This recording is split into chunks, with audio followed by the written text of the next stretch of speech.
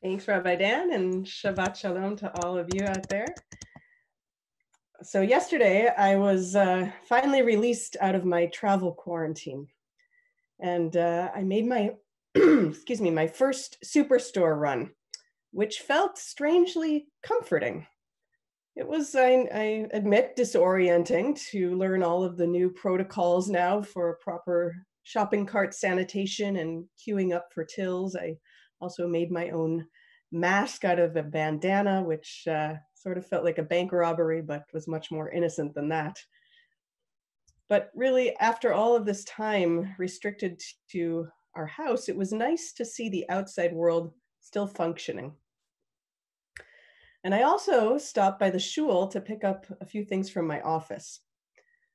I walked into the sanctuary and felt comforted by returning to that holy space that is more than just this backdrop to my Zoom screen. But I went into the sanctuary not just for my own spiritual needs. It was also there to help with an important delivery. On my way home, I delivered a Torah. Next week, on the first day of Pesach, our woman will be called to the Torah as a bat mitzvah.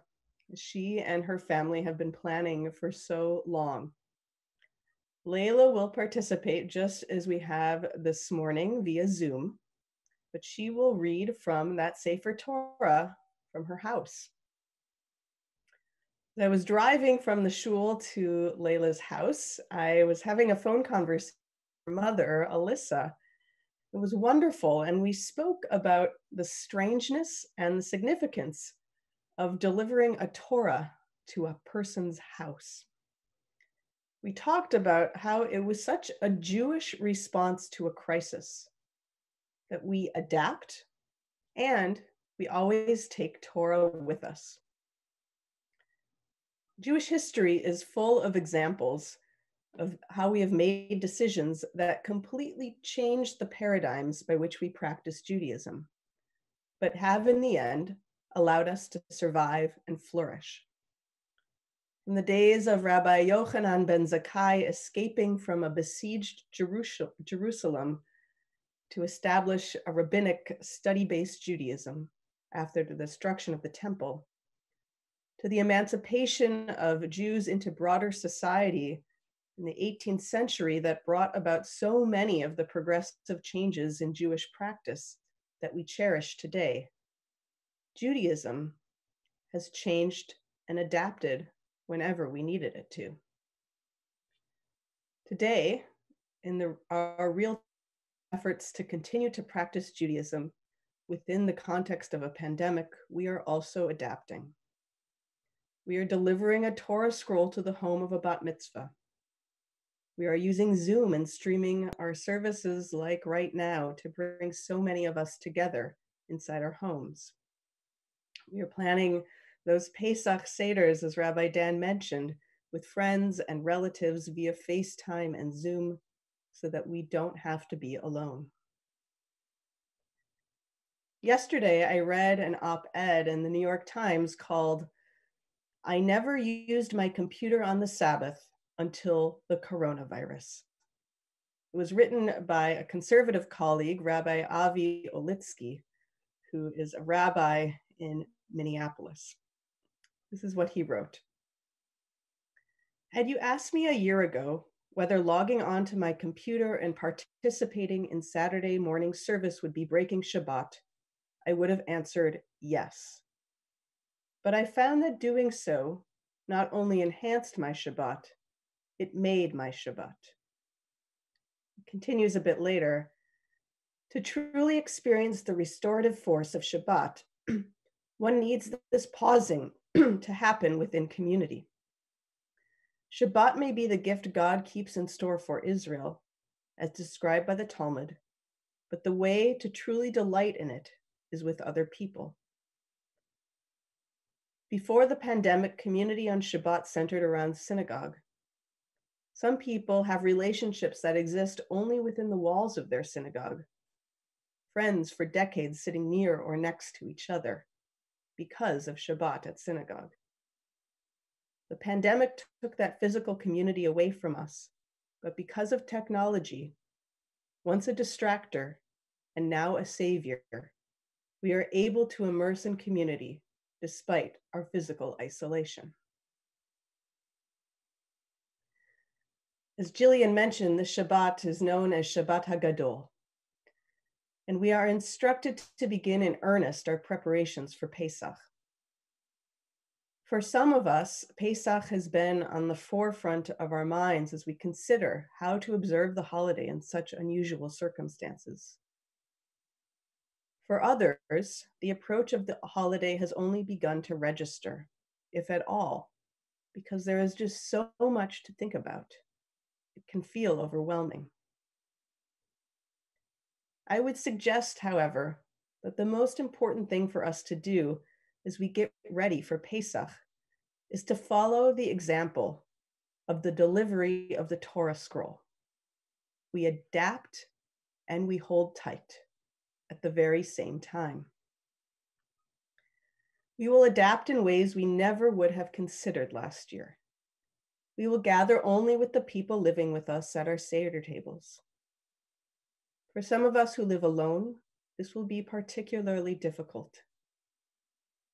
But know that you are not alone, as we will connect in a large web together with fellow Jews around the world, whether by phone, video conferencing, or other platforms. The email that Rabbi Dan mentioned yesterday gives so many resources for how to conduct an online Seder. Heard that this year a Seder is being called a Zeder, a Zoom Seder. If you have any questions about how to do this, how to connect, we're happy to talk to you. We hope that you'll join us on the second night of Pesach and feel that sense of connection. It's interesting that these adaptations for Pesach are happening beyond the progressive movements in Judaism. Some of you may have heard last week of the Sephardi rabbis in Israel giving permission to turn Zoom on before the Chag, before the holiday begins, to allow socially isolated people to remain connected to their families. Just this past Thursday, there was an article from Mishpacha magazine, which is the major online publication of the Orthodox world, that was making the rounds on Jewish social media. There, Rabbi Moshe Tuvia Leif of Brooklyn made this statement: sell even chametz gamur, or things you would not normally sell. Now you're going to be machmir on pikuach nefesh. I'll translate that. Sell chametz gamur. Chametz gamur is the chametz, those items that are forbidden to eat on Pesach, that are really super duper chametzi, like a loaf of bread or a box of spaghetti. In general, when we clean our houses for Pesach, we get rid of those things, make sure that they are completely removed from our homes. Then, as a special extra assurance for whatever traces of chametz might be left in our home, the ancient rabbis came up with a special fail-safe. Sell it. Any chametz that remains in our possession, we sell to someone who's not Jewish. That way, even if it exists in physical sense in your home, it's not really yours, since you don't own it. So when Rabbi Leif said, sell the chametz gamur, this was a major heter, a ruling of leniency that he was granting his congregation. Don't worry about getting rid of all of your chametz. This is not a time to be throwing away food. Don't worry about the extra burdens of clearing out everything in your house. We have enough to worry right now that we don't need to add extra layers of anxiety. Sell the obvious traces, the obvious chametz, just like the traces. Judaism, with its millennia-old innovations, gives us a system by which we can adapt. Now, the opposite of a heter, of that leniency, is a chumrah, a stringency. The second part of Rabbi Leif's statement is the reason behind all of these adaptations. He said again, now you are going to be machmir about pikuach nefesh, which is to say, we are going to obligate you with a chumrah, a stringency, because of the obligation to save lives.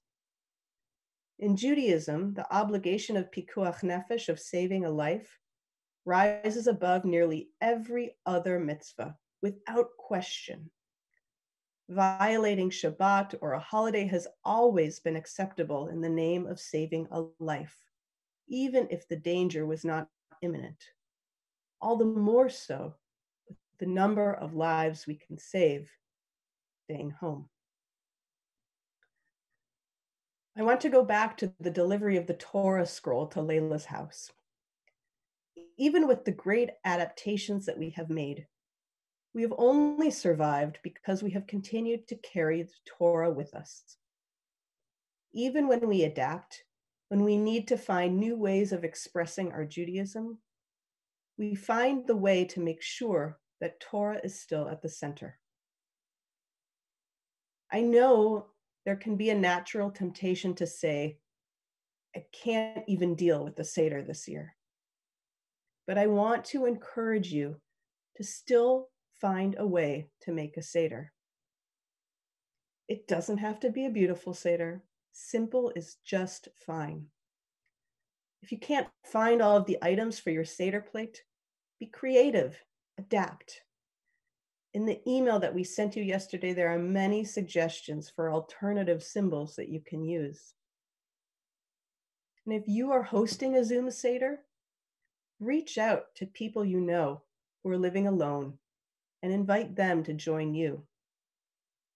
If you are willing to include other members of our shul in your Seder, please let me or Rabbi Dan know so that we can make sure that people don't feel alone.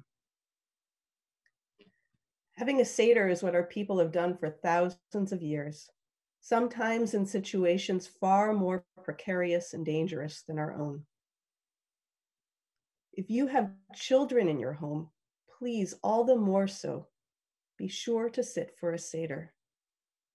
There can be no clearer expression of our Jewish identity than to show by example that even in the most difficult of times, we sit together to have this special meal. That the message of freedom and redemption are so intrinsic to who we are that we would never miss the opportunity to tell this story. That experience will be imprinted upon them for their entire lives. Today, we are living through a time for which Judaism has prepared us well by offering a model for adaptation and strength. I wish all of you a meaningful Pesach. May it remind us of the redemption that we remember from the story of our ancestors, that it's possible in our time as well. Shabbat Shalom and Chag Sameach. Yasher Koach, Rabbi Brown, and Chag Sameach as well. Beautiful, beautiful drash. Thank you. Our service continues.